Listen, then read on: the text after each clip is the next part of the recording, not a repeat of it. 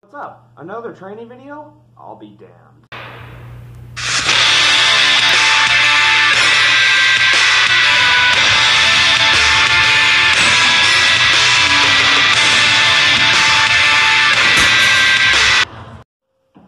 Hey guys, what's up?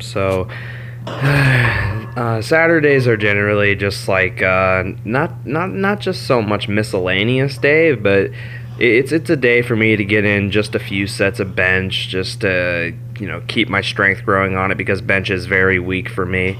But I did get to film some of my warm ups, but I didn't go that far anyway. Just two plates here and then 255 later for a few sets, but. Anyway, yeah, Saturdays are more like a not just miscellaneous day, but they're kind of a day where I work on like smaller things and isolation for parts that I might have missed. So I'm honestly surprised that 255 moved like this.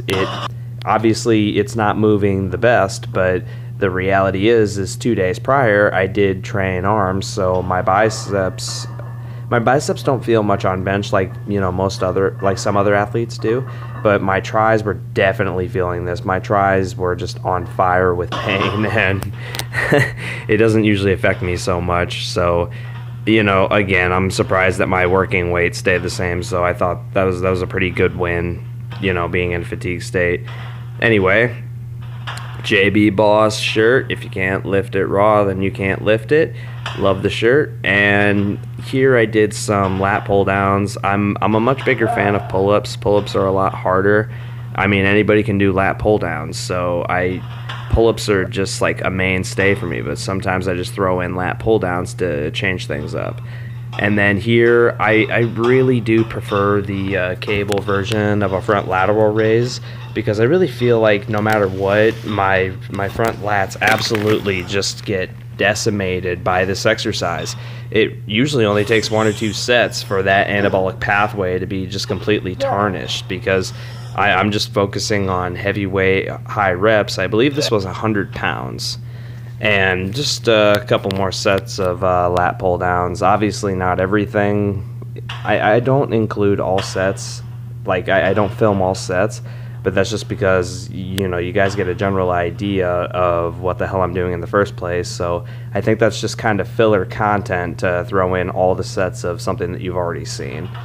Anyway, as it goes on, here we have rear, well, it's for the rear delts. These are called face pulls, and I really don't care for this exercise much. I have to focus super hard to get my rear delts to pop on every rep, and it just feels kind of weird. Like, there's so many more muscles involved in just rear delts, and that did kind of distract me. But my friggin' delt was on fire after that little mishap. And then here we have 60-pound isolation dumbbell shoulder presses standing, which makes it a lot harder because the core is just braced the entire time to stabilize the position. You guys should give them a try if you haven't, but you're probably going to put on those than you do on the seated version because you have stability from the support of the bench. So just be aware of that. And then here we have a unique lawnmower or Croc Zaleski variation on the cable of a one-arm row, and it actually worked quite nicely because one hand is being supported by the cable station and then the other hand just keeps rowing. So this variation allows you to use a decent amount of weight without too much form breakdown. It works really nicely, and that was a lot of fun. And it was a short workout, and there obviously wasn't a whole lot of film there, but honestly, again, I don't believe in putting out filler content. What I produce is what I believe in, and what I produce is real. So that's the cool part about my channel, is that I don't really need to fake anything, and I don't want to give you guys BS content. I just give you what works for me, and maybe something to help motivate or inspire someone if I'm even capable of that. But yeah, just a simple little routine, and it's more for maintenance really. I'm not going to be training tomorrow. Just chill a little bit, and then I'll have a maintenance squat routine on Monday, and I am supposed to be hitting a couple of deadlift PRs on Tuesday. So we'll see how that goes, because my heel does feel better, but it's still mildly bothering me. And, you know, walking at a regular pace is kind of difficult at this moment because I am still kind of limping just to take the pressure off. And ironically enough, my right calf is probably at this point going to be much bigger than my left, so that'll be fun, even though I don't train calves in the first place. Like, others can criticize me for not training certain muscle groups all they want. I don't care. I know what works for me. I'm not at the point where I need to, unless someone, you know, gives me a positive critique on a squat or something, I'm not at the point where I need to be told that I should train these muscles just because they're there, they exist, that blah, blah, blah, blah. I'm not worried about it.